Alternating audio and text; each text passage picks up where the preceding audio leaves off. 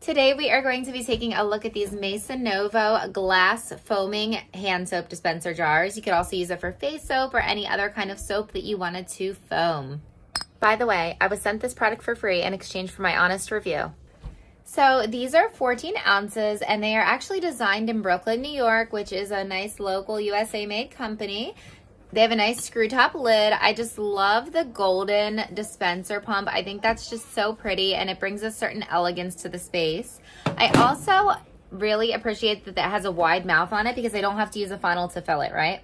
Now, when you fill these, you do not want to go soap first because if you go soap first, you're going to get foam and suds everywhere. You want to go water first. And I use warm water.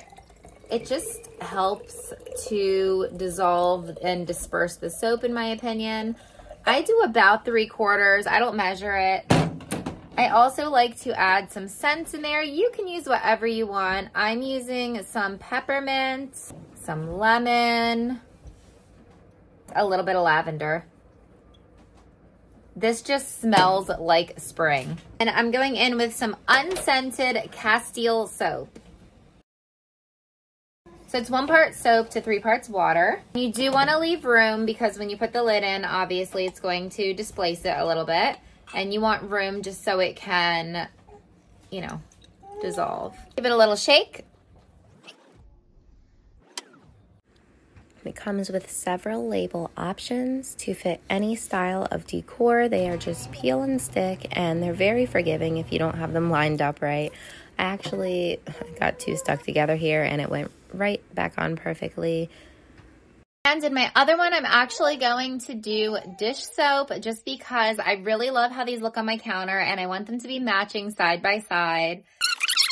I'm going to use my basil dish soap. This smells heavenly.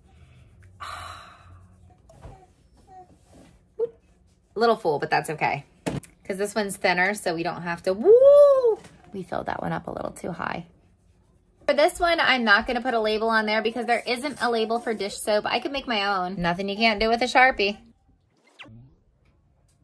I think they look just beautiful on my kitchen sink, side by side, and you do have to prime them a couple times before first use, obviously. And I just wanted to show you how the foam looks as it's coming out. It's quite luxurious, it's nice and thick, and you really get a good suds from this. Overall, we are super happy with our foaming hand soap dispensers.